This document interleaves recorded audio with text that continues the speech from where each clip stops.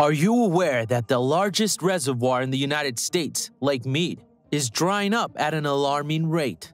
What just happened with Lake Mead that shocked the scientists? In this video, we will discuss the causes and effects of the drying up of Lake Mead and why it should matter to you. Stay tuned until the end to find out what we can do to address this issue and ensure the long-term sustainability of the region's water sources. The importance of Lake Mead, the largest reservoir in the United States, cannot be overstated. Created in the 1930s by the construction of the Hoover Dam, it serves as an essential water and hydroelectric power source for the southwestern United States. Millions of people in cities such as Las Vegas, Los Angeles, and Phoenix rely on it for drinking water, and the Hoover Dam generates electricity that is distributed throughout the region. Additionally, Lake Mead is a popular destination for recreational activities, such as boating, fishing, camping, and hiking, drawing over 7 million visitors annually.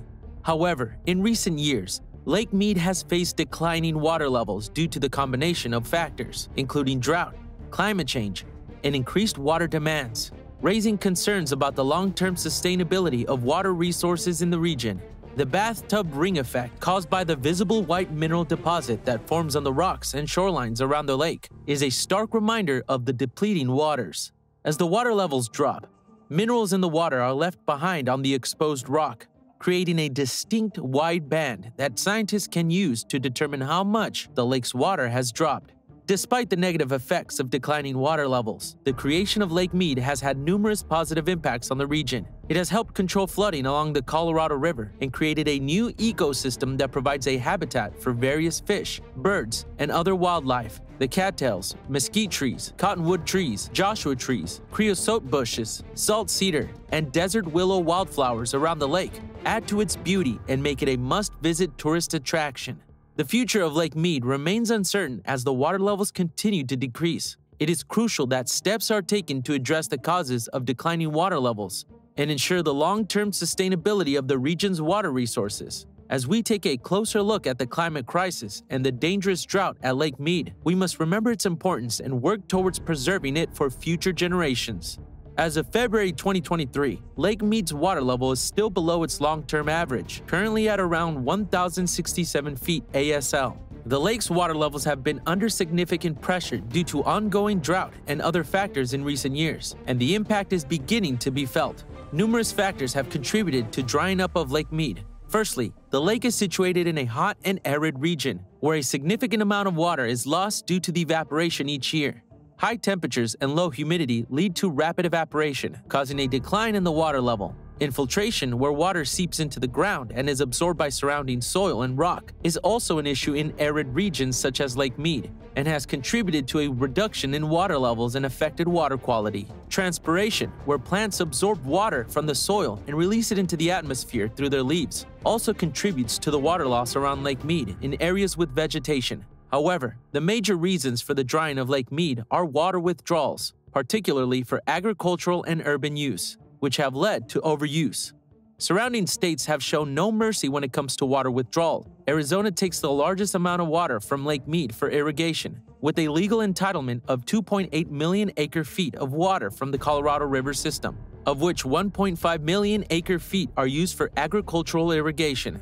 California also uses a significant amount of Colorado River water for irrigation, with an entitlement of 4.4 million acre-feet per year, of which 1.2 million acre-feet are used for agricultural purposes. Nevada uses 86,000 acre-feet per year for irrigation, while Utah's irrigation use is relatively small compared to the other states. New Mexico receives 14,000 acre-feet of water from the Colorado River system, of which approximately 3,000 acre-feet are used for irrigation. Furthermore, the population of areas dependent on the Colorado River has significantly increased over time, leading to an increased water usage. Arizona's population has grown over 1,600% since 1930, while Nevada's population has grown more than 3,300% over the same period. This increased population has impacted the drying up of the Colorado River. Lake Mead, located on the Colorado River between Arizona and Nevada, has been drying up due to a combination of drought and the decrease in water flow from the Hoover Dam. The Hoover Dam was built during the Great Depression between 1931 and 1935 and is an engineering feat that stands 726 feet tall and 1,244 feet long, made up of over 3 million cubic yards of concrete.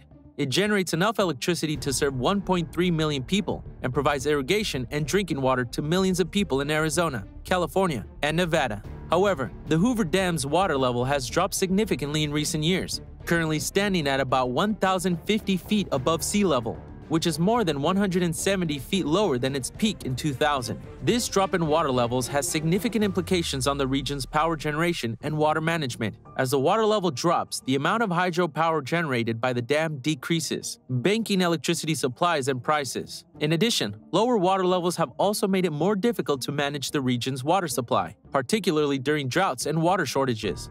The Colorado River, the source of the Hoover Dam, has also been experiencing challenges due to drought, overuse, and climate change. The river has experienced lower than average flows in the past 2 decades, which has led to declining water levels in its major reservoirs, including Lake Mead and Lake Powell. This has raised concerns about sustainability of water supplies in the region and has prompted efforts to increase conservation and reduce water use. As of February 2023, Lake Powell's water levels are about 33% of its full capacity, having dropped more than 140 feet since 2000, and currently at its lowest level in over 50 years. The river's lower water levels have also affected river sanctuaries, which are experiencing record low levels. The sustainability of the Colorado River's water supply is a growing concern, and action is needed to address the challenges facing the region's water management. The Colorado River is a crucial water source for millions of people and is facing a growing threat of drying up due to several factors. Climate change and overuse of water resources and invasive species are among the major contributors to the river's drying up. The construction of dams and reservoirs on the Colorado River has also led to significant water losses due to evaporation and seepage. Moreover, the river is governed by a complex set of laws, agreements, and treaties between 7 U.S. states and Mexico, making it difficult to manage and allocate water resources fairly and efficiently. 100 years ago, the 7 states dependent on the river came together to divide it. The river's inflow was assumed to be 20 million acre-feet per year, which was wrong, and had been inflated to 15 million acre-feet. The wrong calculation and assumption can now be felt as the river is being used beyond its capacity, causing issues when trying to fill it up to full strength. These disputes over water rights and other legal and political issues might further complicate efforts to address the drying up of the river. The drying up of the Colorado River is a multifaceted problem that requires a coordinated and sustained effort to address. This may involve a range of strategies, from reducing water use and increasing efficiency to providing water management and investing in new technologies and infrastructure. As the water levels of Lake Mead recedes, artifacts from the past have been uncovered, including old mining equipment, abandoned boats, and structures from the 1930s when the Hoover Dam was constructed.